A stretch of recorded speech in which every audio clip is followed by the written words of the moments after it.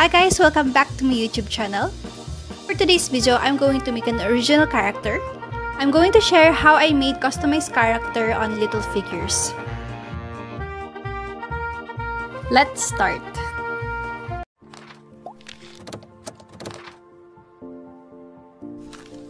This is the description of how the doll will look like. I'm excited how it will turn out. When someone is asking for commission, I would ask for specified descriptions and some picture reference.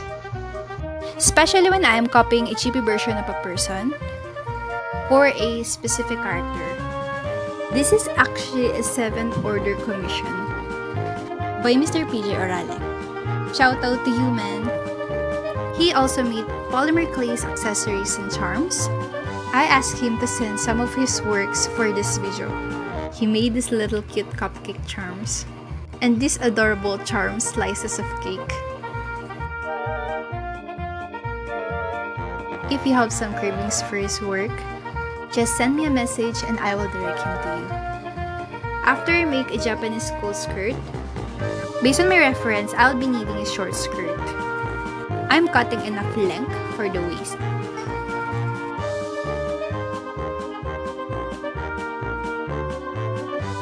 And wrapping it up on the body. And thank you guys for watching my succulent plant box. If you haven't watched it, I'll link it down below.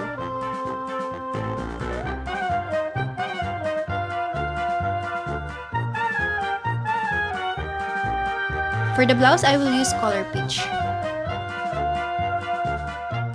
And did some texturing like a texture of a sweater. This cut will serve as the bottom part of the blouse. This inspired succulent plant box is made by Eisner Ray. He's also making chibi doll videos, so you can subscribe in his channel. On the bottom part of the blouse, I added some lines. For the tools, it doesn't have to be very specific. Any kind of straight tool would do.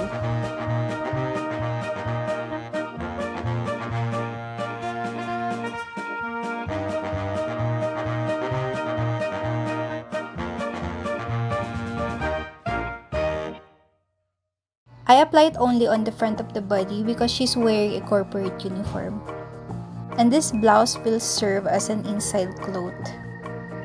Make a v-neck for the collar. This picture shown is made by Camille Fate.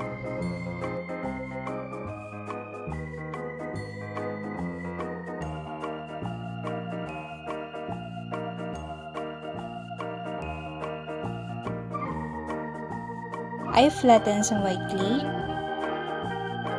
Out of it, I created a triangle.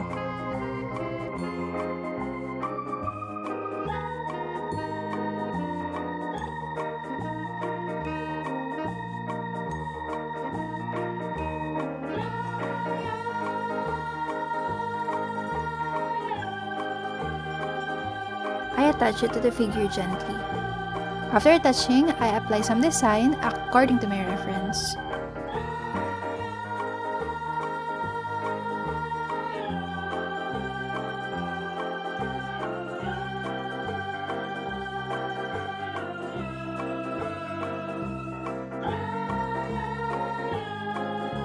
Apply V-shape paint.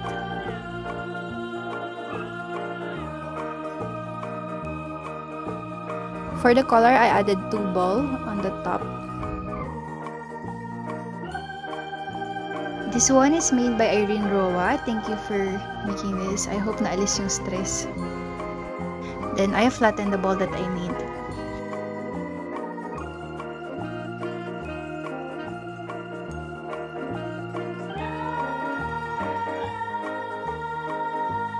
For the ribbon, I flattened a ball of black clay. Cut it straight. I made 2 thin lines. Make a V shape and apply it to the bottom part. This one is made by Tiny Creature.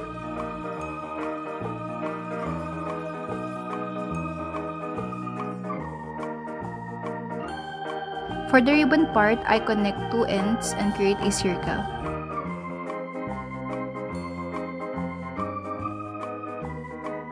Push it to the middle and it's officially a ribbon. For the tool, I'm using the smallest ball tool. For corporate uniform, I flatten the black clay. I slice it in half. Between two slices, make a V shape.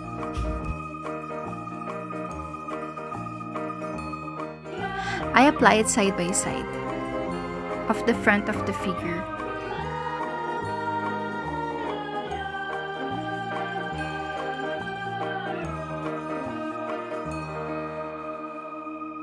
Cut the excess.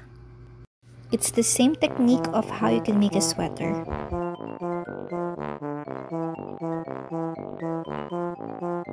For the color, I made a ball of clay. I shape it in a teardrop and flatten. I cut it in the middle and apply some white paint on ends.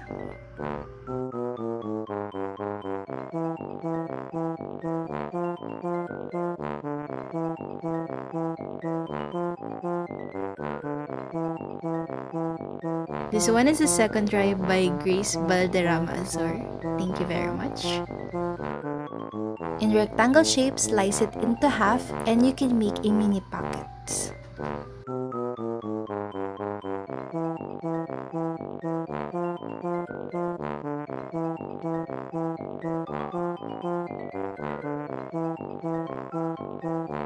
This one is made by Creative Ella. I made these two teardrop shape form, which serve as the arms of the figure, and connect some little hands.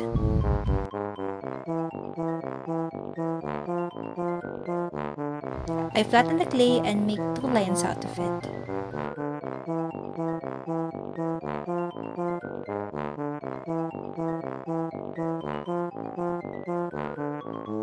It will serve as the design of the arms. Now I'm going to make a boots. I roll a ball of clay in a straight line and pinch both end parts.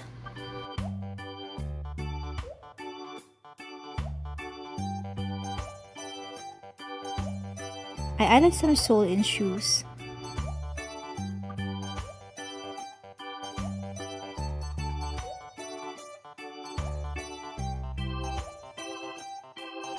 Split it in half and make sure that it's even. Connect it to the figure. I added some socks, by the way. I added also some accessories. And we are done with the body. Based on my reference, her hair is long and curly, with a vibrant color of apple green.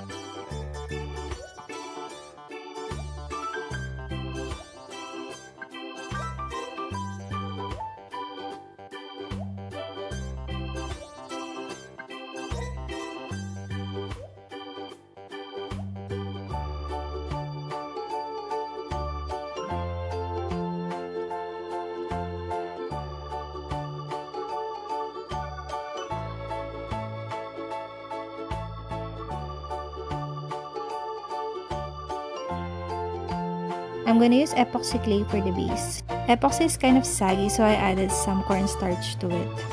This will harden solid as rock. It will air hardens for at least 4 hours. I'm using my own molder, by the way. This one is ready-made base molder.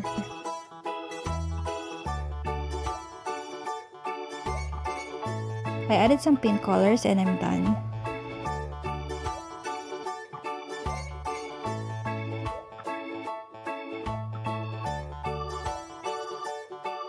Thank you guys for watching. I hope you learned something from this video.